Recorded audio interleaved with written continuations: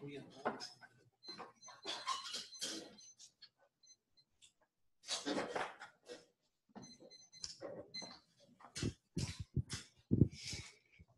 right, so hello everyone. My name is Tyler Kelley. I'm a third-year graduate student at UC Irvine, and I'd like to talk to you a little bit about the work I've been doing embedding Milky Way-like disks in cosmological simulations alongside these three bearded people. So just a little introduction. Detecting the small or low-mass dark matter, dark halos is an important test for the lambda CDM model. And in order to carry out this test, it's important to have accurate predictions for not only the counts, but also the spatial distribution of what these, where these halos are going to be located. So with the relative new addition of halo or hydro simulations, we've been discovering that we can't really do this with dark matter only simulations. So if you look at the inner regions of around a dark matter only simulation compared to its equivalent in a hydrodynamic simulation, you see that there are significant differences in terms of the subhalo counts. And that gets even worse if you look at just the inner 15 kiloparsecs, where there are practically nothing to be detected through techniques such as stream heating. In addition to this, computationally, the hydro simulations are roughly an order of 100 times more expensive than the dark matter counterparts. And so that begs the question, can we get these results without having to go through the computational cost of these simulations? And the answer that I believe, and that we believe, is yes, you can. So if you look at a galaxy out in the universe, you've got the central galaxy, and then it's in its dark matter halo with a bunch of little subhalos around it. And of course, it's traveling through the cosmos on some trajectory. In order to put this into a dark matter only simulation, we put a sync particle at the center of a halo, and through dynamical friction, it will track the center. And then to that sync particle, we attach an analytic potential that will grow with time. And of course, it's in a cosmological simulation. So you may ask, how well does this work? Well, qualitatively, if you look at the inner regions between these two runs for the hydro and then its equivalent with the disk embedded, you can see that it does a reasonably good job. And in terms of the computational cost of these two runs, it does it in a fraction of the time that the hydrosim took to run. So we can look at the Vmax functions, subhalo Vmax functions of two halos that were run using this technique from the latte simulations. And looking, you can see that the dark matter plus disk does a really good job of matching the hydro simulations results to the order of about 20%. And there's one note that I want to highlight here is that if you look at the original sort of dark matter only populations, the level of disruption varies significantly from halo to halo, even with just these two halos alone. And so there's an indicator that halo to halo variation is going to be an important factor to take into account. So the highlights of this technique are that it's a fast and accurate way to account for this enhanced disruption, and then you can essentially make your galaxy potential look exactly like what you want it to, without having to run a bunch of simulations and hoping for one that looks reasonably correct. So with this sort of foundation laid, I'd like to introduce you to the Make It Work Milky Way simulation suite, where Make It Work just means that we are going to force our galaxy potentials to be Milky Way-like as best as we can, and we're going to embed them in 12 different cosmological halos, with the goal of predicting low-mass dark subhalo, or making predictions for low-mass dark subhalos. So how did I do this? Well, I matched the Z of 0 Milky Way as best as I could, and I grow into that using candles, and a combination of candles and abundance matching. And then I use a triple Miyamoto Nagai disk in order to match my exponential disk. I include multiple components, slightly increase my mass resolution compared to the latte simulations, and probably the biggest thing is that I increase my sample size to get a better handle on the halo to halo variation that is present. So of these 12 runs, I have completed all of them, but I've only analyzed 4 at this moment, so we'll just take a look at the 4 that I have completed. If we look at the radial profile, you can see that overall there's roughly a factor of 2 destruction between the dark matter only and this disk, and that continues to about 50 kiloparsecs. And as you continue inwards, you start to see that there's virtually nothing inside the central regions within 50 or 15 kiloparsecs. So that takes care of the where these subhalos are destructed. So it's preferentially destroyed or destroys halos that pass close to the central halo or the central galaxy.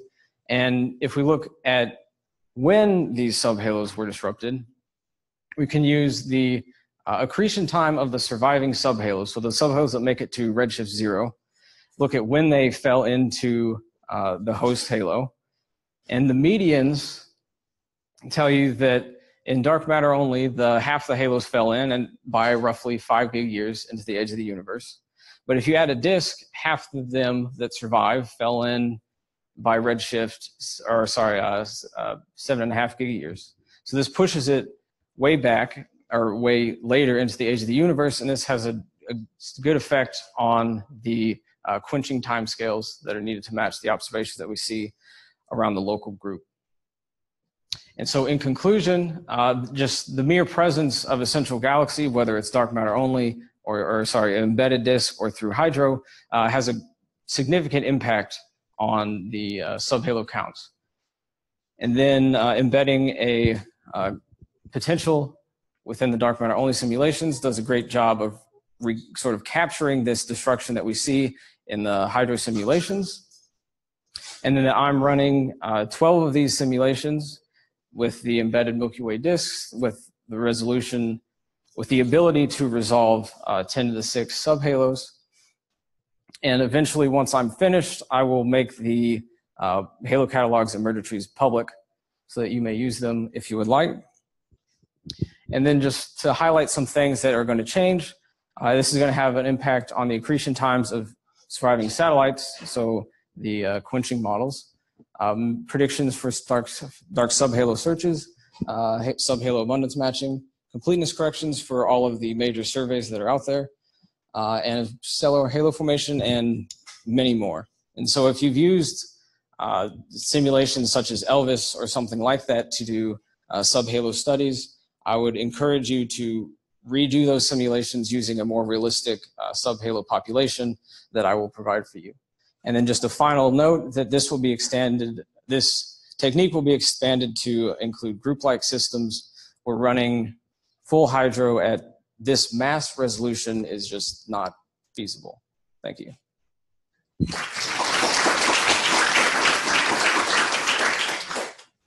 So Tyler actually finished much earlier than the allotted time, so there's lots of time for discussion. So comments or questions? Thank you. So when you do the group-like systems, would you only add a disk, or would you add also a pouch component? How would you evolve the disk and a pouch? Right, so we haven't exactly looked at ellipticals just yet, not at least into the extent that we have with the Milky Ways, but we would definitely expand it to be, instead of a disk, it would be more of a Hernquist type shape. And then, yeah. Because this is important. This is exactly what the lensing people were interested in. Right. Yeah. Yeah, so that's one of the goals and the reasons that we will be expanding it to this. Because if there is a significant depletion within the inner regions, then you're not going to see something if you're looking for a signal with the lensing. Yeah, yeah. Any other comments or questions? Yes. And if we're all missed it, so what redshift were you setting the disk? So the redshift was set, that we added the disk in, was at redshift 3. Yeah. Just to. David, is there anything in your setup that would enable the satellites to end up sort of more on the planar structure around? Oh, so if or not, you're asking if we see sort of like a planar satellite structure. Is there anything that you set up in order to achieve that? No, we don't explicitly incorporate anything, and I don't believe that we see anything. You don't have any axis of any momentum or anything. This would not go into any.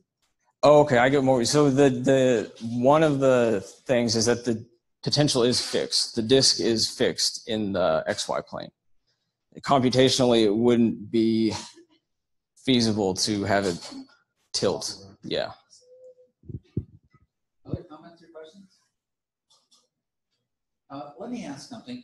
So there's a different simulation of a 10 to the 13 solar mass halo, which would host a very massive halo, that was run by Piero Nadal and a postdoc whose name I'm unfortunately forgotten at ETH. Okay. And then they also ran a fairly high resolution hydro simulation.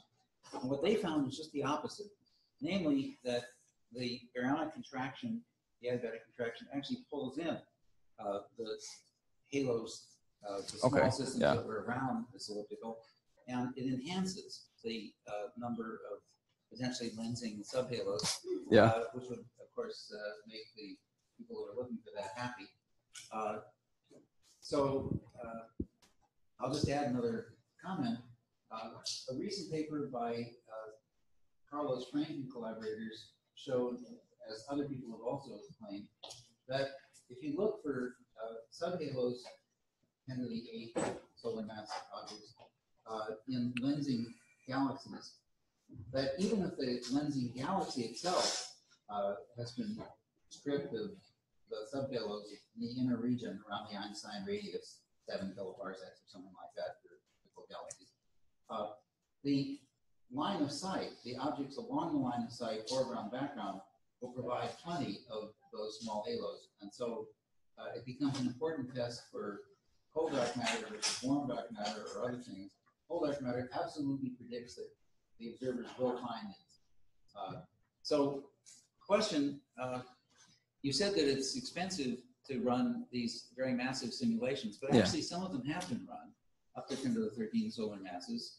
The fire simulations led by Robert Feldman, for example, they only ran them down to redshift 2. I realize it's expensive to run a few of them down to redshift 0, but I think it'd be pretty important to see if the fire simulations are similar to or different from these hydro simulations that were run by Nadal. Any plans to do that? So I'm not actively running fire simulations, but maybe Shay or Dushan might have something to add to that. Yeah, so I can say that for the time being, it's kind of pointless for us to run those down to redshift 0 back in fire yet. Yeah, that's the trouble. But yeah, running them at this resolution, especially since they pull such a system. Okay, if there are no further comments, let's thank Tyler again.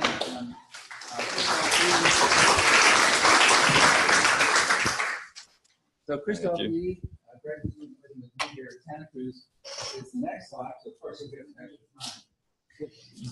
Like I said, we can be somewhat relaxed because one of the speakers in this session